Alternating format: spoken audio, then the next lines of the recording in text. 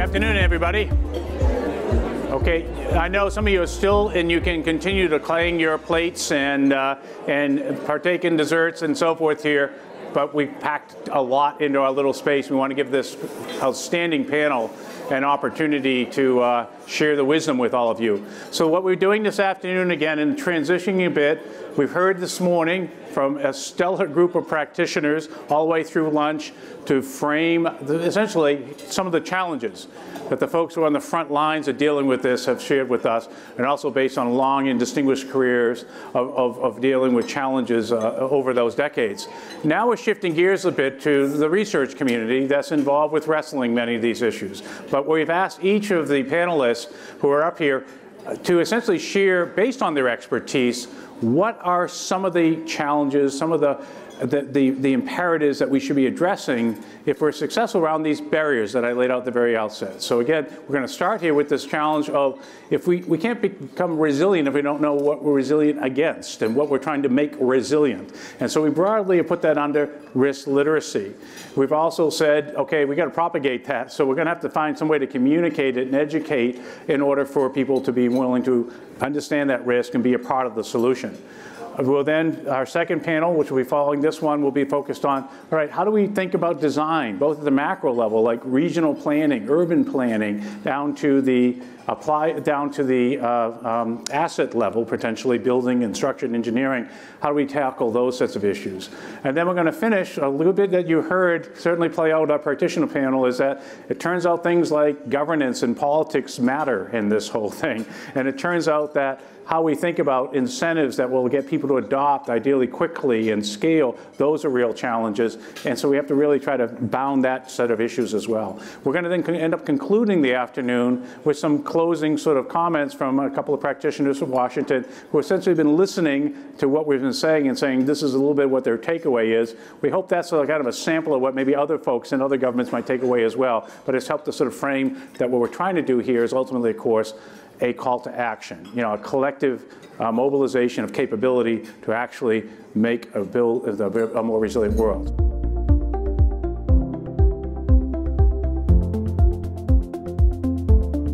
I wanted to, just in this very short period, 6 minutes, to throw out some ideas about risk and education, or risk in the public affairs piece, how people understand risk and where it fits in resilience. And there was something said earlier today that really struck me, which was a comment about preparing for anything versus preparing for something. And for me, the risk and risk management process that we've adopted internationally tends to draw us into preparing for something. So we think about hazard mapping for earthquake or for wildfire or whatever that disruptive challenge is that you're concerned about.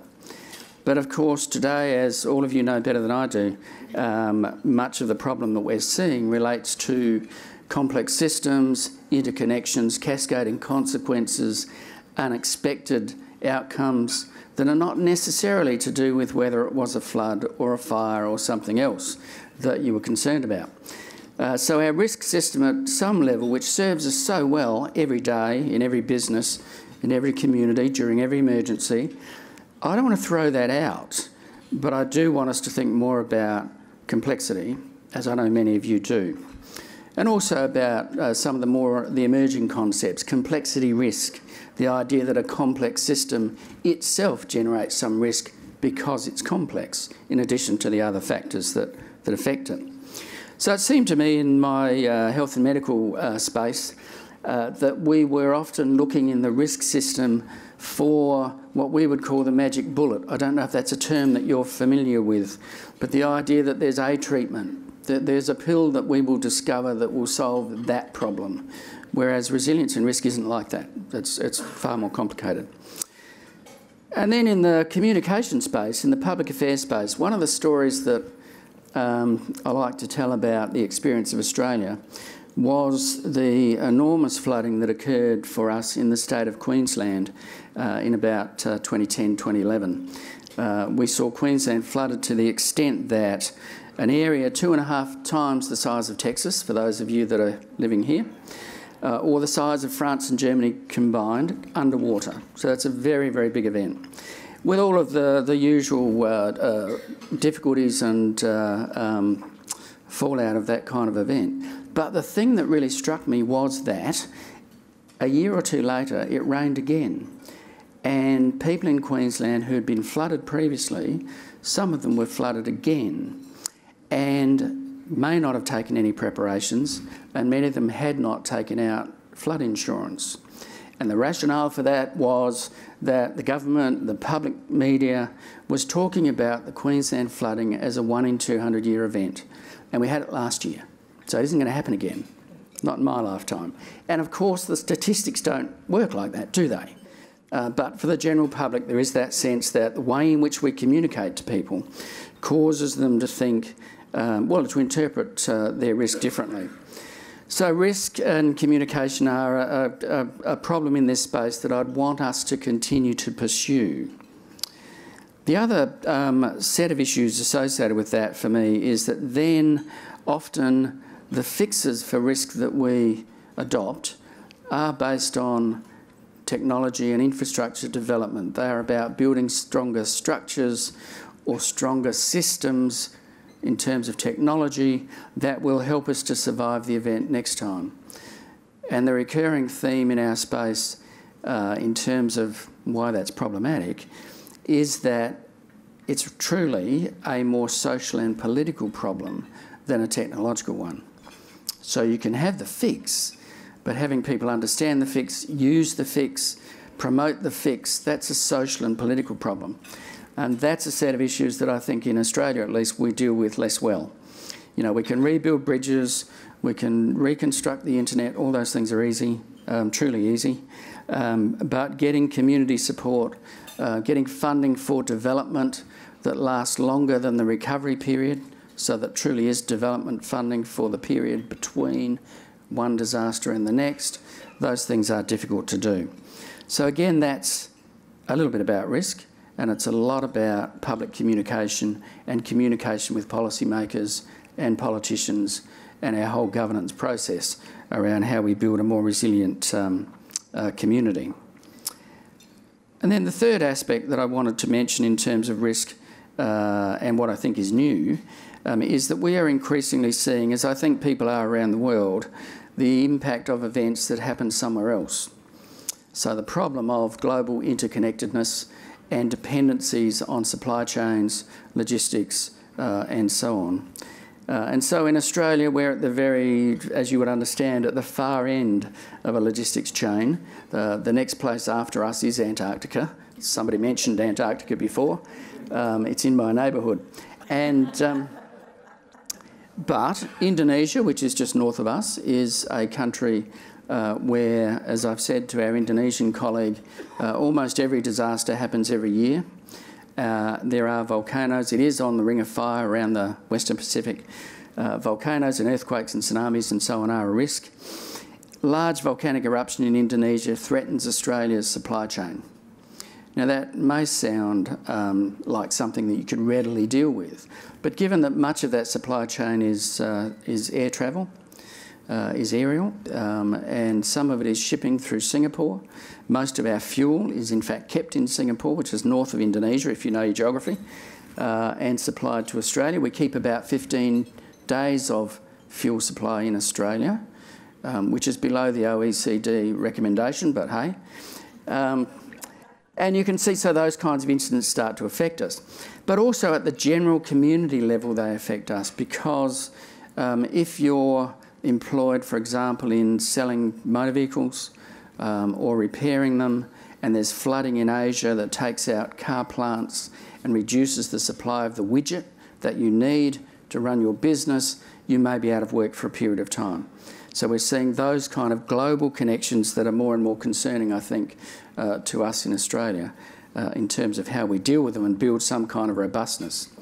Now again, for me, that's a social and political issue because it's about investment in redundancy, it's about investment in the kind of caches of supply of essential services that we need, and it's in how we build the resilience of what we would describe as the essential societal systems terminology you've probably heard before. There are various ways of describing that. But, you know, how we manage to maintain transport and communications and health and public health and education, public safety, government, all those pieces of the puzzle that provide a safe and healthy community every day, but certainly during emergencies. So those things are important.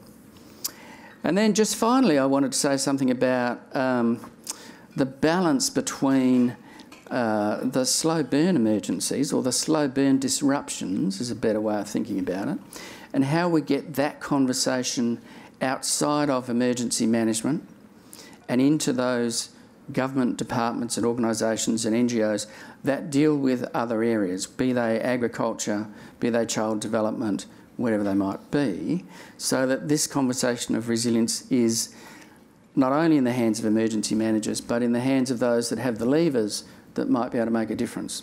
So that part is important. And secondly and finally, the piece about what are the really scary things that are emerging as threats that we might also focus on. We in our university last week have been working with the World Health Organization on a piece of work around the international response to the deliberate use of biological agents to attack communities. So that's a relatively scary, very finite and focused problem, but one of those emerging threats that you see come out of the more ready availability of genetic engineering, the fact that in your back shed now you can create a new organism if you want, possibly not as well as a national state actor could, but nonetheless, these are emerging sorts of threats that we should also be thinking about.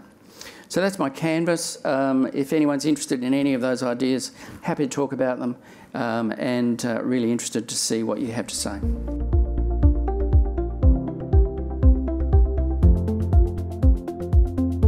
So I think, you said something at the beginning that will help me not to have to talk too much about it, and the issues that this is complex, and therefore whatever we say is pretty incomplete. But let me add something related to your question, and it has to do with one of our problems as researchers and probably as experts is that we are experts in particular disciplines. We're not experts at dealing with the phenomena.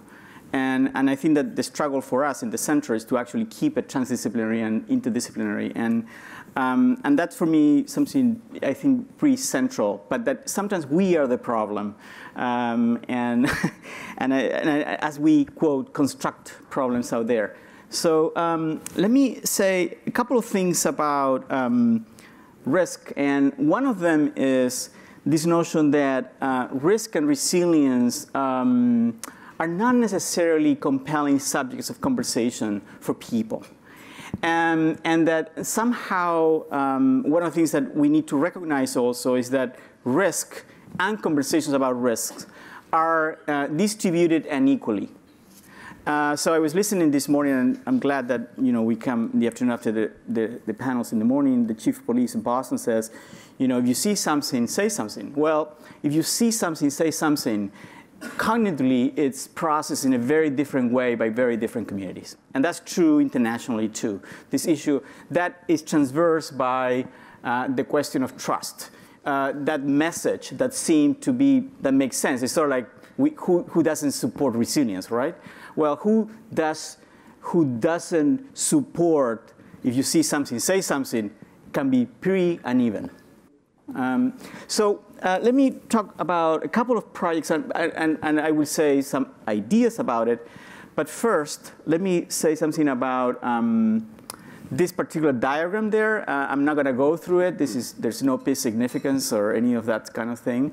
But basically, we've been trying to figure out with a group of us, how do we define resilience? And let me emphasize here, we know the classical thing about bouncing back and bouncing forward, and we know some of the complexities of that, and we know also that that is not necessarily all what we need to do. And I think that in the same way that you spoke a lot about how sectors can coordinate, I think that what we need to really internalize is this notion that the distribution is unequal.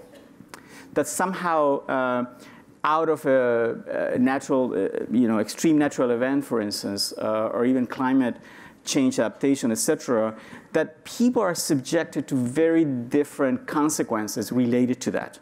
And that most of our programs or ideas are not necessarily thought out in those terms. So I just want to say that in a way, people and their territory are not in equal terms, and that we need to think about equity when we think about resilience.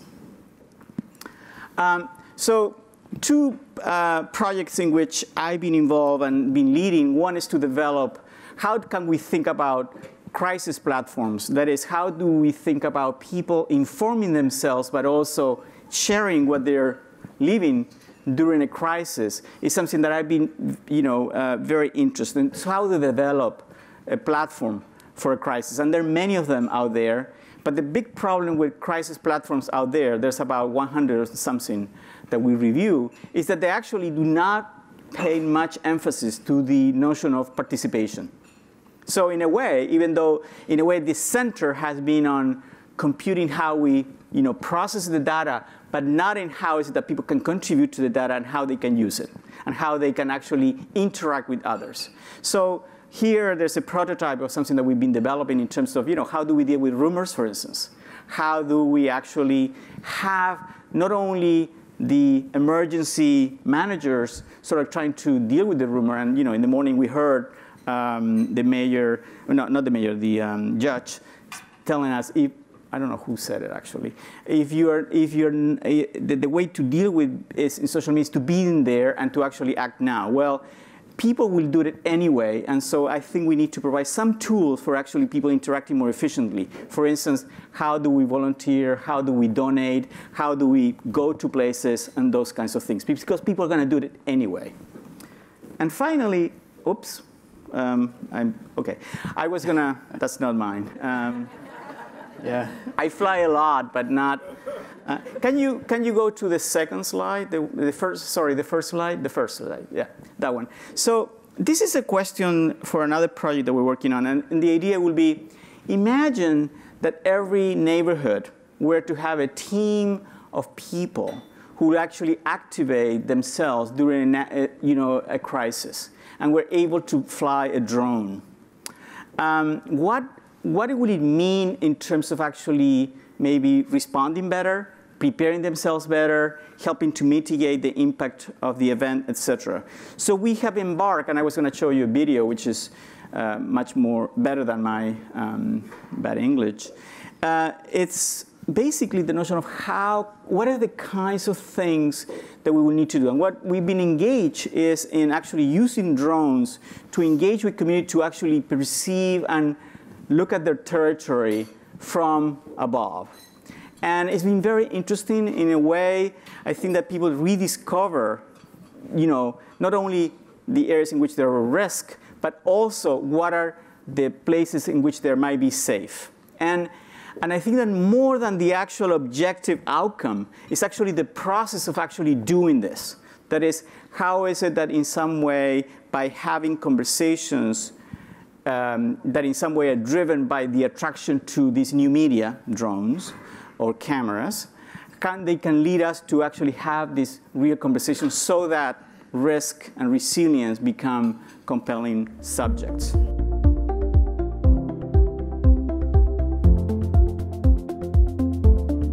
I will bring you back to basics. Completely different perspective. Going back to away from technology and thinking at this level. Just go back to the very basics, as well as going back from natural disaster to man-made disasters. Iraq, what should I say? Since the 80s or even before that, almost 4 decades of continuous war and instability. That brought a huge impact on human being as a person, as a personality, complicated by impact of environment also.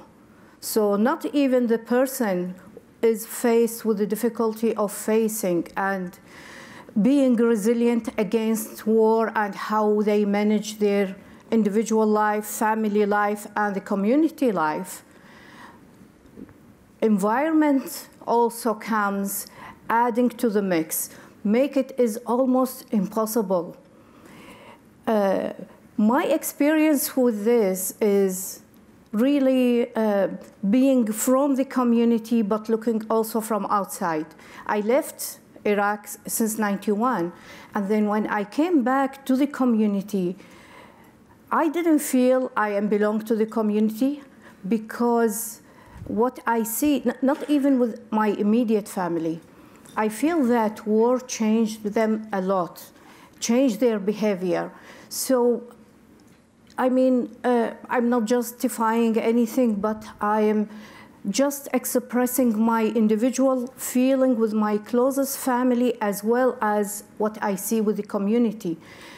People are not interested in taking care of not themselves or their environment. So that's why we are in Iraq being in a very catastrophic situation where everything is collapsing.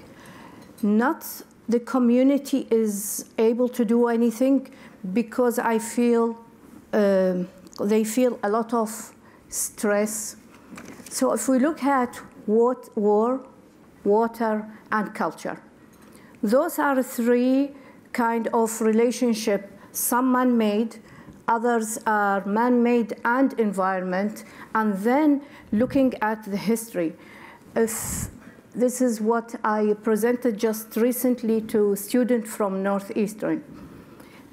Do you know Iraq? I mean, many of the young people, they don't know. If I talk about history, do you know Babylonian and Sumerian? Then it might strike something. So I say people of 7,000 years of culture and history, and you know, what Wikipedia used to say, beginning of the writing, inventing of the wheel, the agriculture, and everything used to be there. Look how it looks now compared to this history and culture.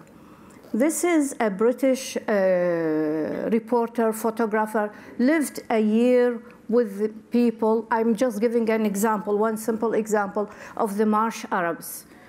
A marsh area where was struck by environment and a human man-made disaster. It was dried by the previous regime to flush out rebellions against them. So it's completely dried. After 2003, Iraqi government with international agencies and different organizations tried to revive the environment. But the planning, how was that done? It came from like what you are experiencing and seeing, and the process that you go through as Westerner. This is how it should be done. While people were in isolation for 40 years, the process for them of these issues is completely different. And when you come and you try the good, and you want to do the good, but it's not what the community understand.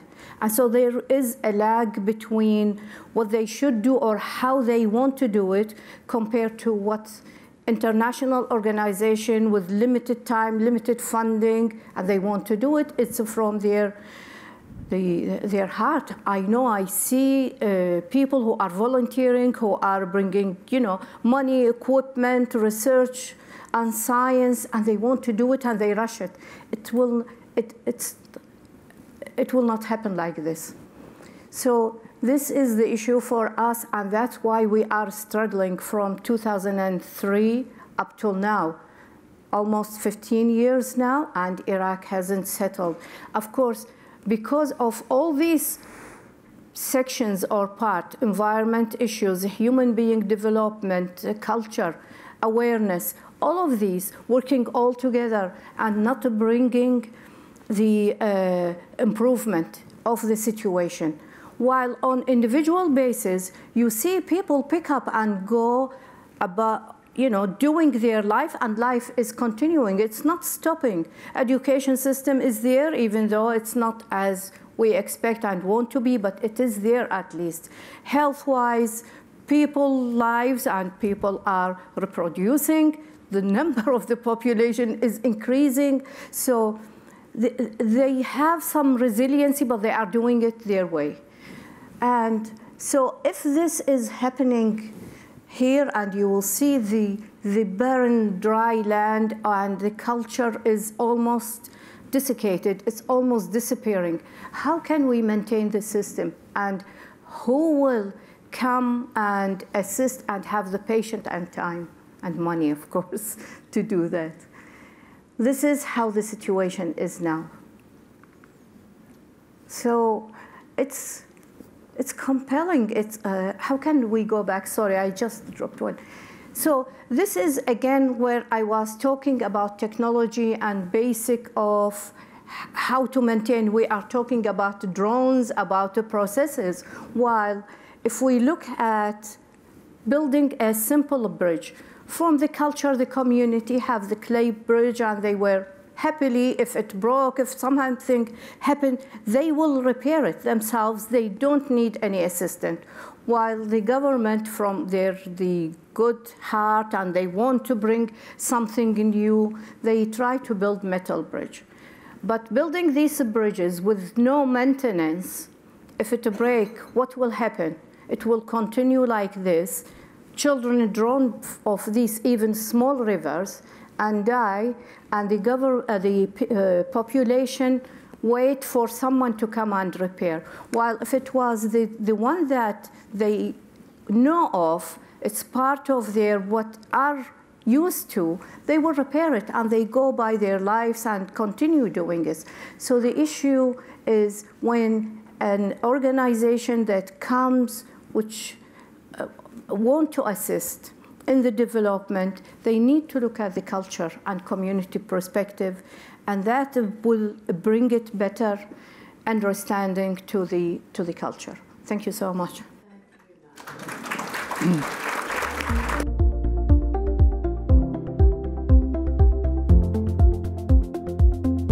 It's actually a really great pleasure, and Nadia is a tough act to follow, to bring the practitioner perspective to this panel. I'm also really pleased that we have some additional FEMA folks who are here this week, and for this event, I just want to point out Natalie Onclad back in the back. Can you wave your hand?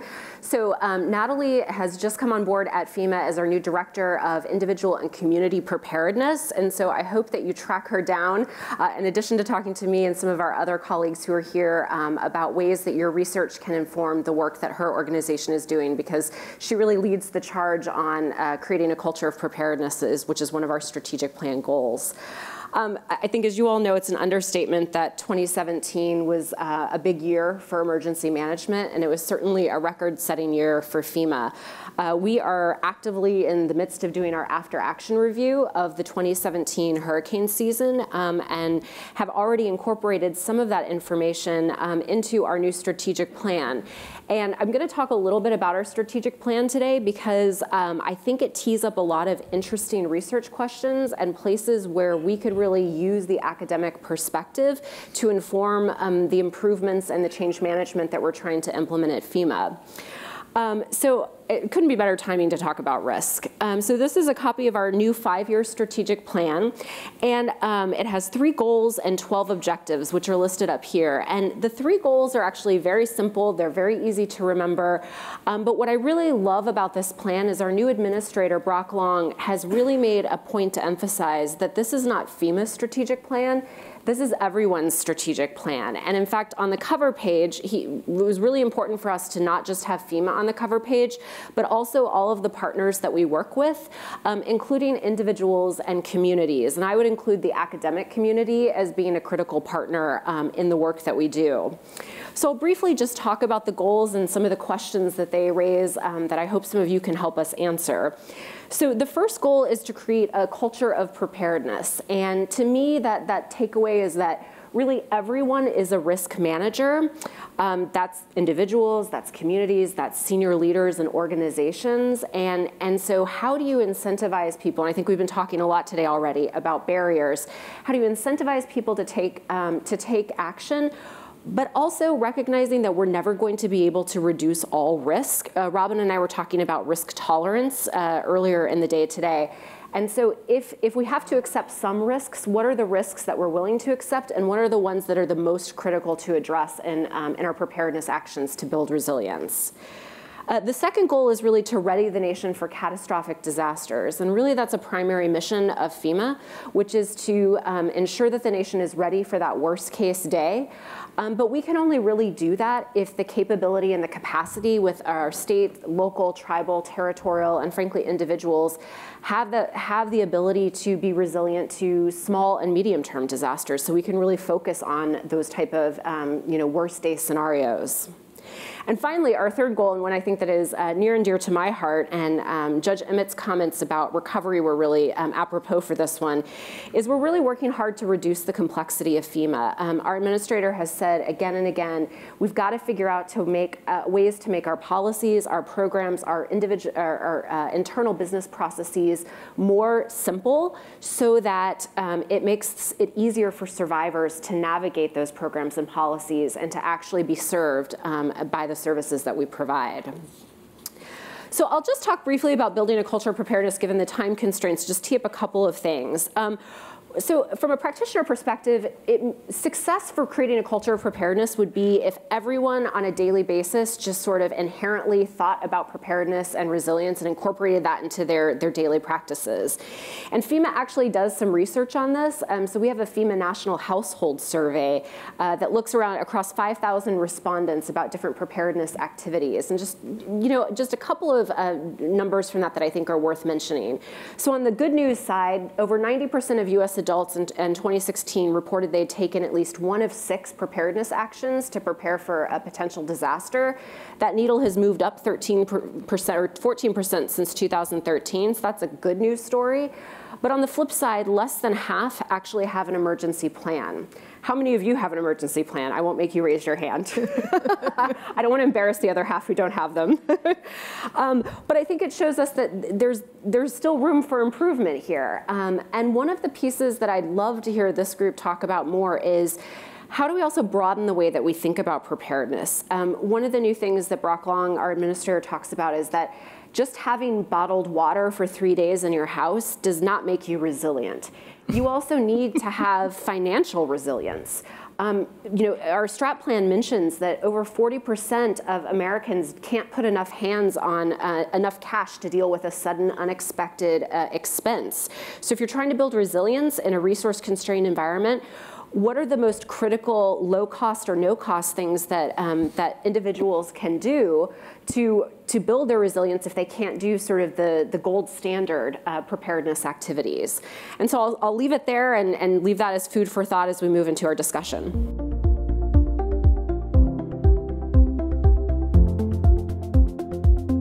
I think a lot of what I'm going to say is going to mirror what my co-panelists have said. And I want to talk a little bit about unintended consequences, particularly from the viewpoint of the ecosystems in which we live, whether we recognize it or not. So I just want to give a case study. This is a project that I'm doing with Mark Patterson and Loretta Fernandez here at Northeastern. And it's looking at tide gates. Tide gates are one of those unrecognized pieces of infrastructure that are worldwide that prevent flooding globally, yet we don't even recognize where they all are in New England right now. Tide gates essentially form a temporary barrier, a barrier that can be opened between the ocean and salt marshes. In many cases, these were built centuries and centuries ago, so we've lost them. The reason why we have them there instead of just having dams or barriers is to maintain the salt marshes. So when they're open, they maintain the health of the salt marsh. They are habitat here for things like winter flounder. And so when they're operating, they maintain healthy marshes. Problem is, they don't always operate well.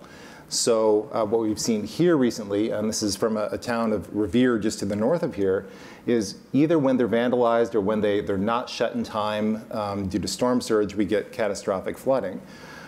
what the result of that is that managers typically will just go out and just shut them. They'll just leave them shut so that no one's going to get on their case about flooding. Problem with that is when you shut the gate, all of a sudden fresh water starts pouring into the salt marsh, and an invasive grass called Phragmites moves in. It changes the entire structure of the ecosystem, and from the human perspective, Phragmites is incredibly flammable. So here, the commuter rail goes right through the middle of this marsh, so as soon as sparks come off the rail, fires start. So your choice, if you're a resident on one of these marshes, is do you want your house to flood or do you want your house to burn down? So we're trying to come up with solutions to this using decision support tools. So we're using a series of ecological models. I won't go into the details of this, but basically, how long do we have to keep these gates open in order to maintain ecosystem services, in order to keep a healthy marsh, yet shut it in time to prevent flooding, but also to prevent fire? And so, the end result of this is we're making these fancy decision support tools, and we're going to have apps, and we're going to have all sorts of neat toys that the person who has to go out in the pickup truck and shut the gate can use.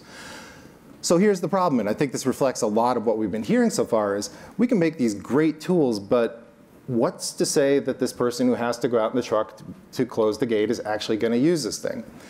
So the other piece of what our group is looking at is how do we not only communicate risk, but how do we do this in a participatory way? How do we go into the community, find out what their biases are, find out what their priorities are, get them to think from the viewpoint of somebody else, and involve them in the process of planning so that the ground is softened, so that they're ready to use some of these decision support tools. So I just want to quickly walk you through a project that we're doing in collaboration here with the Museum of Science Boston with Arizona State University. It's funded by NOAA. And at the beginning of the morning here, we heard about gaming and the role that serious games can play in getting people to understand risk before it happens.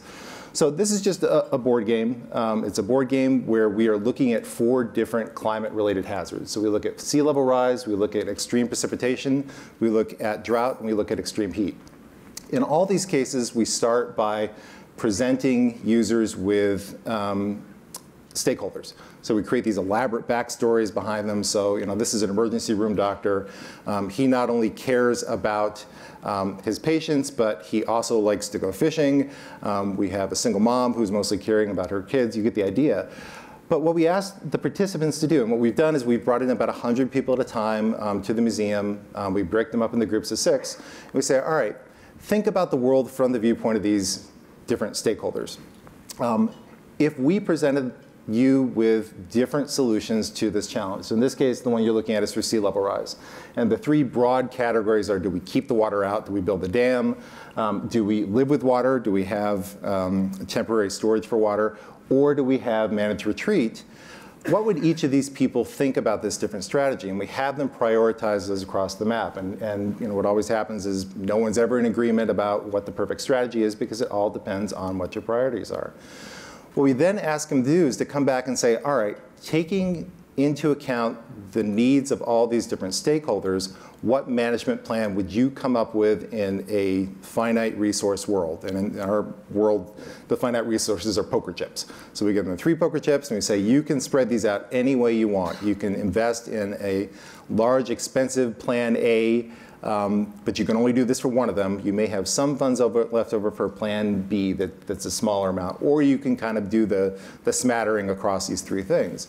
So they make their choices, and what we've been spending most of our time on is helping people understand the consequences of those choices, especially those unintended consequences that are often difficult to see because of all these complexities that we've been talking about.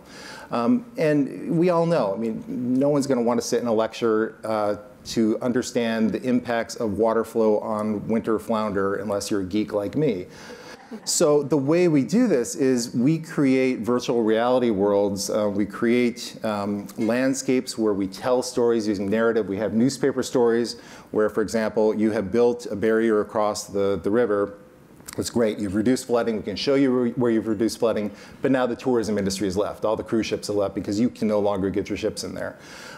You may have protected some of the areas where the wealthiest businesses are, but now you have flooded local schools. And we do this through stories. We do this through narratives, and also through these kind of street-level visualizations where you can see your favorite landmark flooded using Photoshop. But the idea is that by getting people to interact with this game, it's a safe environment. We've done versions both where we use local landmarks, where we've done this for the city of Boston, but we also do it for areas that are distant, so people aren't trying to protect their little corner of the world. This is, I can't remember where, I think it's maybe Charleston, South Carolina. We don't tell them that.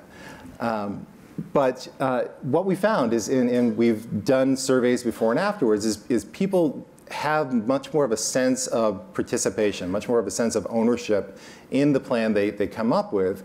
And in several cases, we've had local government agencies participate in this, observing it, so that they in turn can have a better sense of what the priorities of their constituents are. And the goal of this is we're actually replicating this at 9 different science museums across the US as well.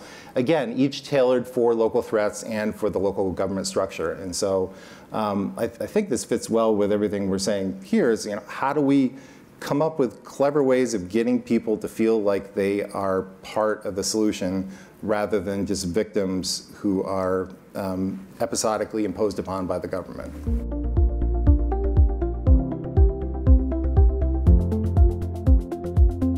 The 2 things I think, having not thought about this at all, the 2 things would be how to engage better with the process of connecting communities and sometimes reconnecting communities, because at the back end of an event in recovery, sometimes communities actually fall apart rather than coming together. And how that works, I don't think we understand.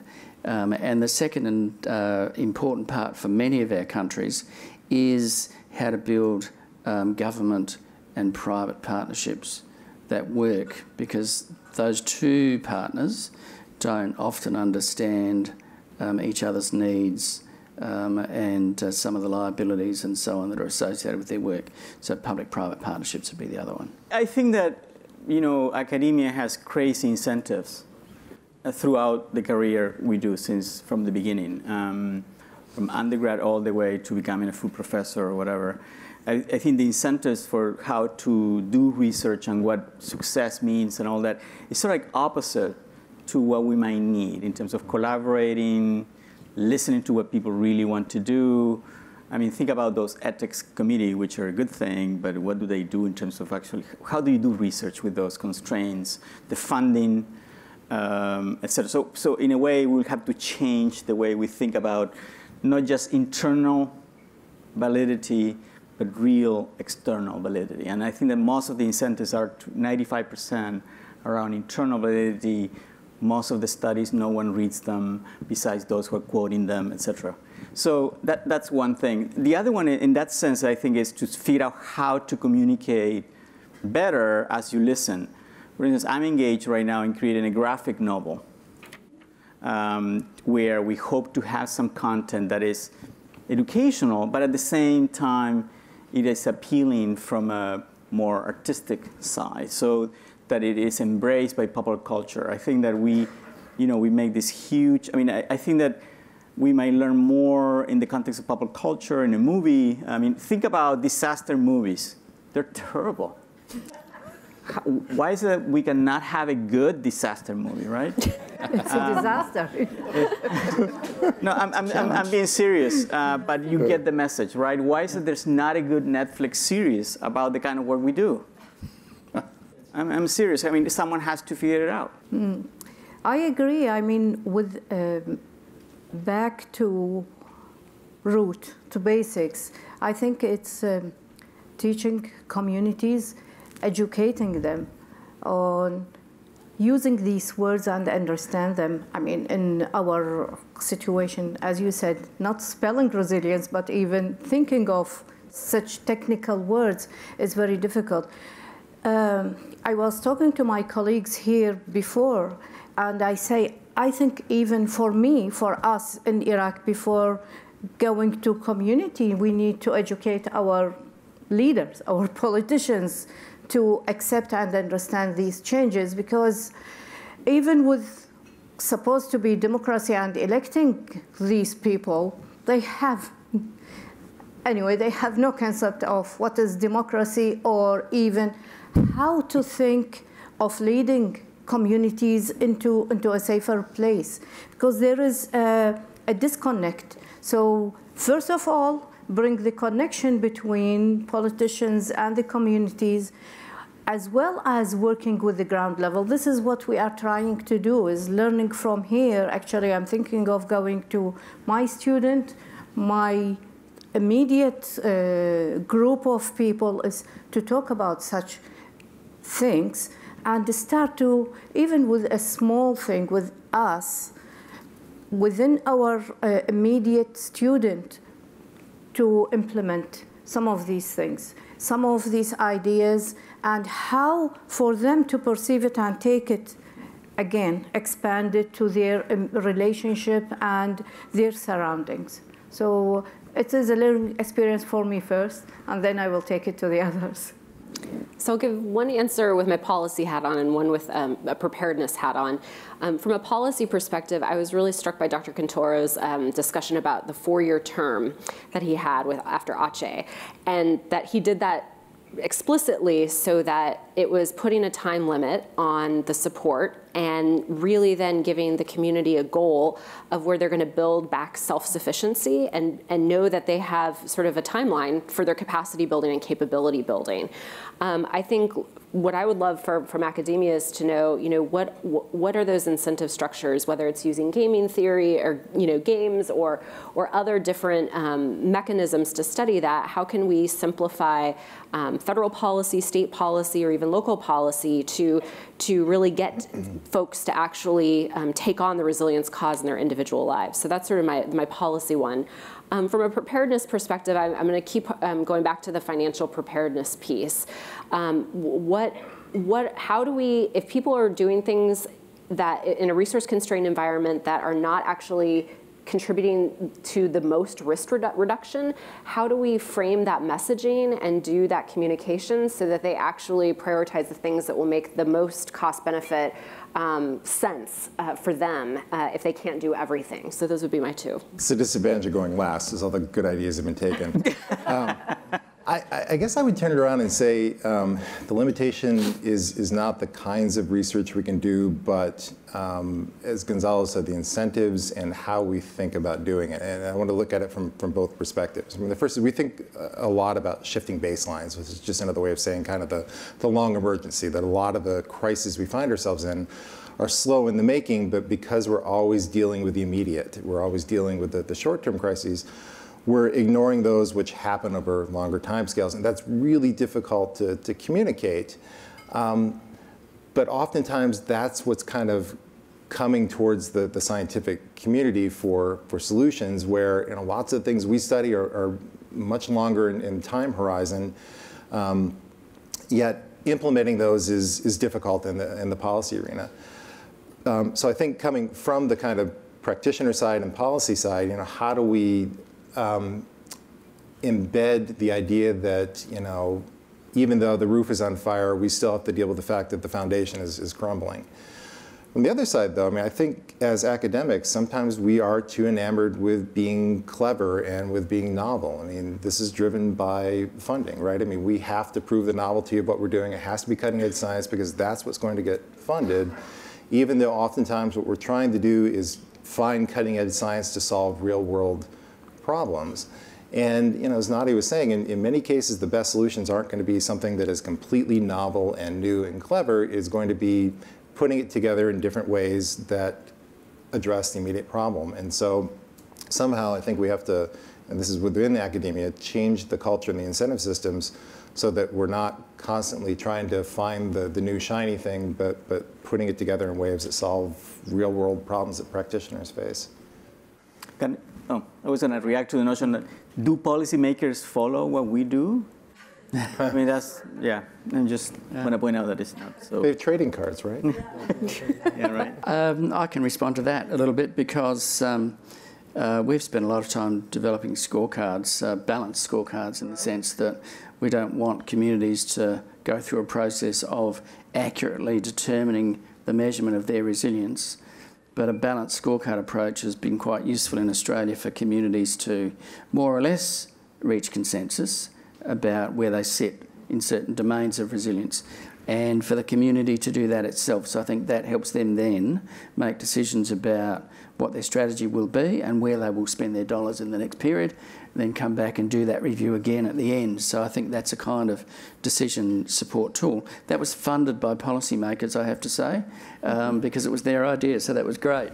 So there's some support there, I think, for you.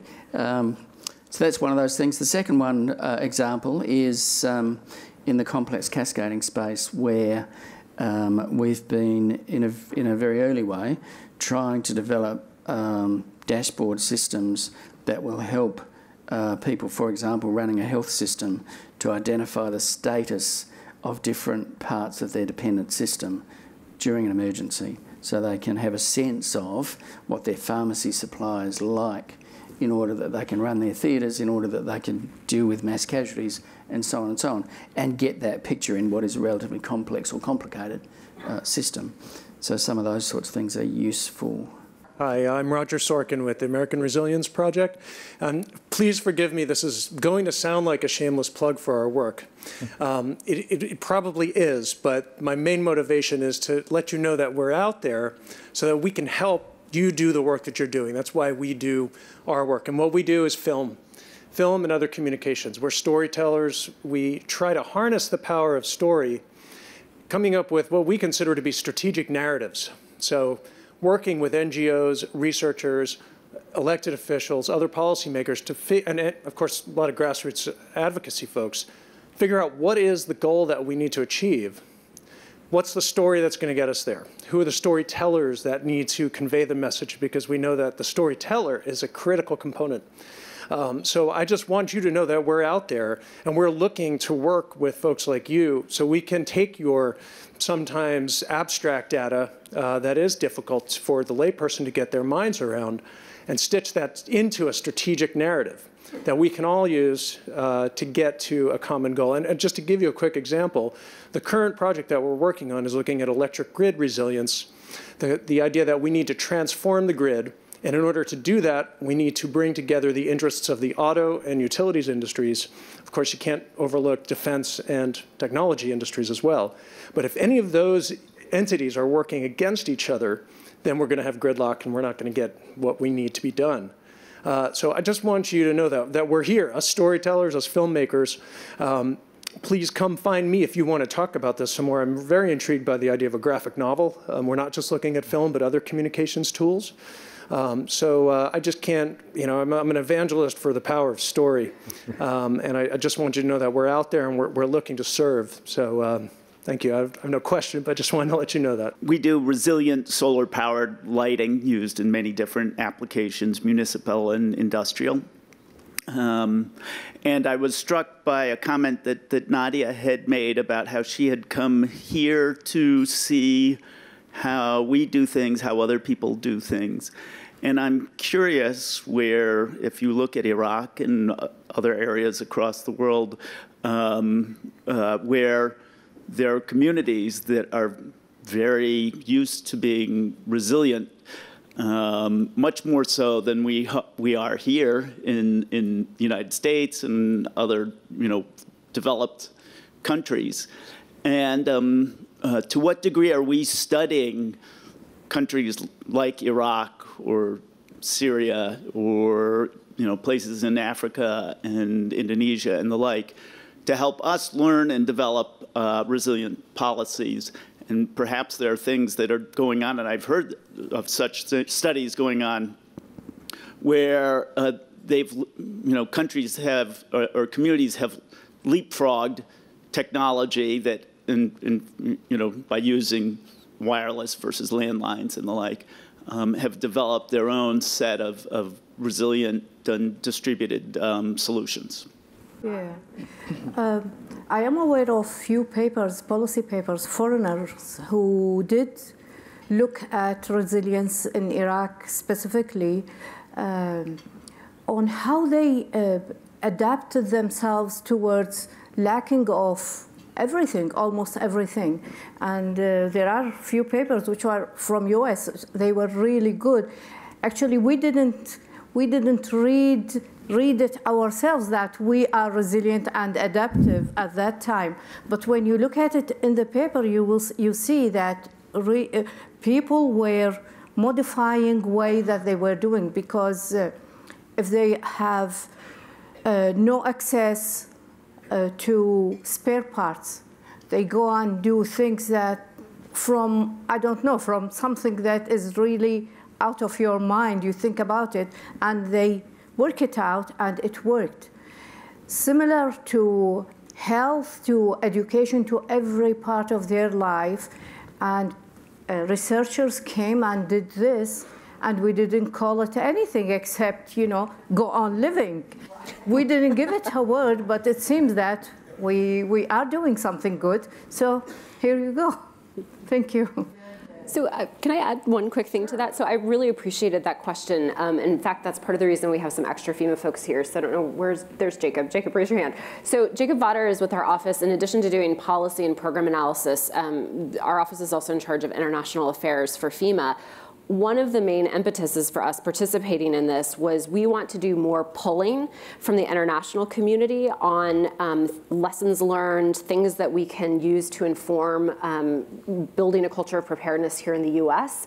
And so please find us and share those research studies or countries where you know that there's good stuff happening, because we're hungry for that type of information. Thank you so much. My name is Marla Perez Lugo, and I am from University of Puerto Rico. And I apologize in advance if my thoughts are not well organized, but your intervention and Mr. Fear's intervention obviously touch very close to home. And let me start by saying that I'm very glad that FEMA is reflecting on the last hurricane season, because maybe the appalling response of FEMA in Puerto Rico might lead to some developments, very good developments in disaster response. And given that trust has been a major theme in some of our interventions, I'm wondering what role does trust building play in your plan? When part of being resilient, you know, from sociologist to sociologist, part of being resilient at the individual level is trusting the institutions that your society have in place to help you respond and recover from a situation like this. What can you learn from the breakage of that trust between the Puerto Rican society and FEMA? How is that rebuilding of trust built into your plan? What happens when the major limitation to individual resilience is the very structure of the institution that is supposed to help you survive and recover? And I don't mean any disrespect. I really, really looking forward to your response on this. So I actually am so happy. In fact, Jacob and I were talking, I've been looking for all of the professors from Puerto Rico because I actually wanted to talk to all of you today. Yes, because I think you're absolutely right. So one of the objectives in our culture of preparedness is continuous process improvement and learning. And I think that there's a lot to learn from the Puerto Rico example, and trust is one of those pieces. And I think to build institutional trust, you have to first build individual relationships, one-on-one, to rebuild those bonds. And so one of the things that I was very much hoping to talk to all of you today is about what role the University of Puerto Rico is playing in the recovery, and if we haven't plugged you in the right ways, how can we make that happen to ensure that your voices are heard? Because I was particularly interested in your particular expertise in the energy sector, because of the way that we're doing recovery in Puerto Rico is very much a sector-based approach. So my answer is that I really think it starts with those individual one-on-one relationships, and that it actually has to build back up, that it can't be a top-down solution. And would be thrilled to hear more about your thoughts on that, and also to talk more after this panel. How much time do you have? I've got all day. Thank you. Thank you.